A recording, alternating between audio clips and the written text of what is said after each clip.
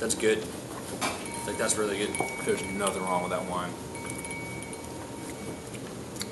For that much berry structure, and there's Berry's got length. It's got. It's austere though. It's good. I really like it. It's well, it's a lean on the finish. It gives you all that, but it's got a little green quality to it. That's nice. Yeah. Would you go for it? You got Oh wait, Burgundy. Yeah, I mean, I wrote this very austere, slightly green, but it's got a lot of elegance.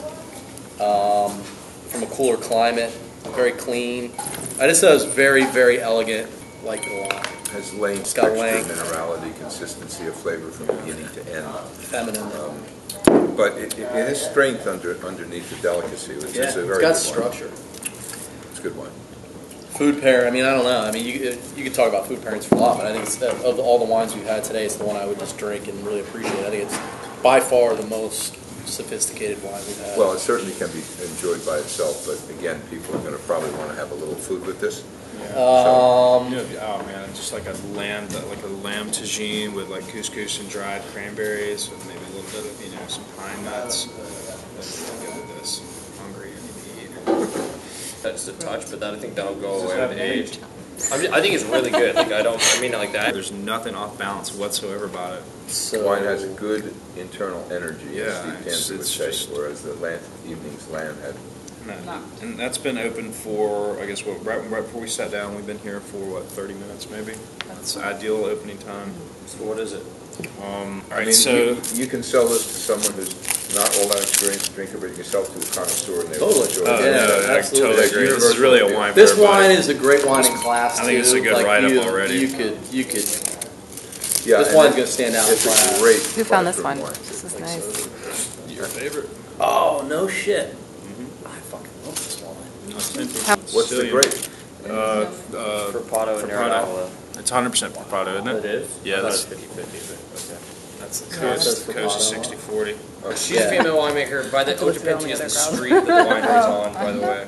That is good wine. The 405 is shut down. This is Jesse from New York Vintners. I just wanted to sort of recap. This is Il Frappato from a producer by the name of Occhipinti. The winemakers, in fact, Ariana Occhipinti. She's this really successful, fantastic young winemaker. We just want to sort of sum up and give a little more information about the wine from our blind tasting today. It was the winner. It was the best wine of the day. I thought it sort of tasted a little bit more like Pinot Noir than anything else, but it proved that it wasn't Pinot Noir and is in fact this fabulous bottle of Frappato. A little bit about the producer here. This is actually an entirely biodynamic production. It is also an entirely organic production, even though it does not bother to tell you that on the label. This is 100% Frappato. All right, and when I think of Frappato, I do, in fact, generally speaking, think about Pinot Noir as a style of wine that it tastes like. Because instantly when you smell the wine, I think sort of this dried raspberry quality, this sort of certain earthiness and like a minerality that comes through in the wine. And it's much more sort of like delicate. And I actually like the grape on the whole better than what I taste in Pinot Noir very often. The other thing that needs to be understood about Vittoria on the whole, too, and this is the area specific, is you can't sort of generalize Sicily as being really hot. It's in fact an area that's got a lot of elevation, right? And so with elevation, you get a much cooler climate and a much more sort of like delicate style wine. And with coolness, you preserve acidity, right? And we always talk about what Italian wines taste like is that acidic quality. So you're preserving that. You're getting true ripeness because it is a sunny area. And with the elevation, you're not getting too much heat.